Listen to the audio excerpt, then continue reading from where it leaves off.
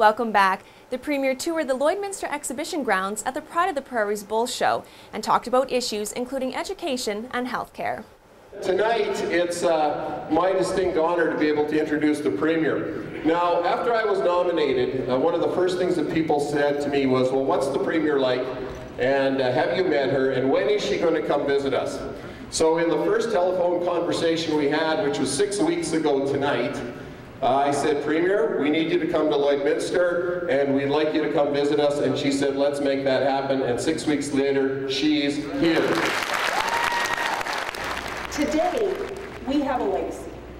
We have generations of families that have been able to live in this province, be confident about the future, know that their children are going to be able to continue to have a strong future in this province. Alberta is such a unique province in Canada in terms of the resources that we have and the opportunities that we have.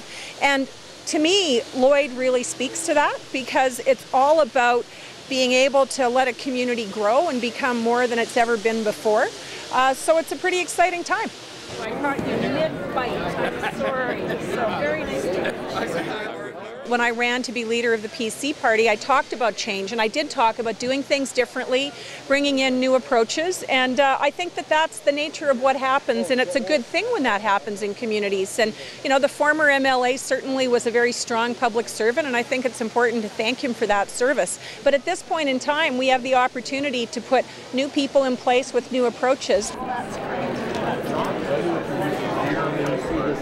We have to change the way that people are accessing health care. We have to talk about family care clinics so that people are getting the medical services that they need to have at the time that they need to have them, which doesn't always involve doctors. Sometimes, if we look at the systems differently, it can involve licensed practical nurses or RNs. In fact, Saskatchewan has very good models for that. And as we move forward and improve health care, that's going to be important. So looking towards nurse practitioners more so? Or? Absolutely. It's very important for what comes next with health care. And families have talked about that. So, you know, Evans from Southern Alberta, our Minister of Agriculture, and when we look at families in Southern Alberta, they're saying exactly the same thing. You know, when we look at rural communities and ensuring that there's strength in rural communities and that they're able to be resilient and strong, we have to find ways to deliver services that are relevant to families all across the province.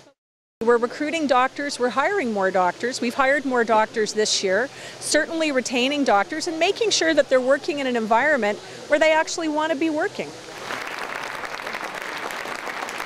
Oh, we're very happy that she's here. We're thrilled that she's here. On the heels of the Premier's visit, Wildrose leader Danielle Smith spoke to a crowd of close to 500 in the border city. Lauren Pullen has the details.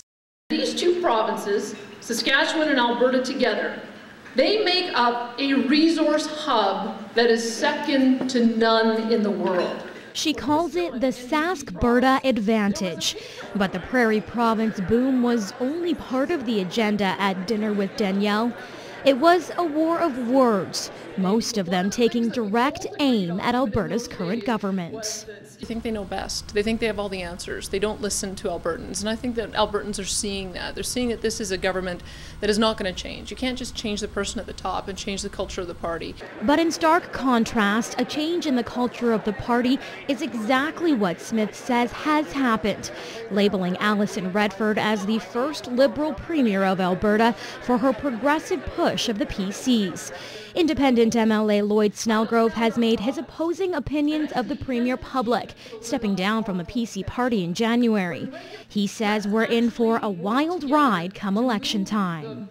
I think this is one of the elections that Albertans will have to stay up late to see what happens. Tackling overspending and skyrocketing operational costs are cornerstones of the Wildrose platform. The world is at our beck and call, but we do have to get our spending under control, and I think a Wildrose government would do that. Smith was even bold enough to state, if elected, she'd balance the budget in a year. But for now, she'll continue on the campaign trail, trying to garner up support for her candidates across the province, eagerly waiting for an election to be called. And that's been our show for tonight. You can reach us with comments, questions, or story ideas at aroundtheregion@newcap.ca. I'm Kayla Buchanan, and thanks for watching Around the Region.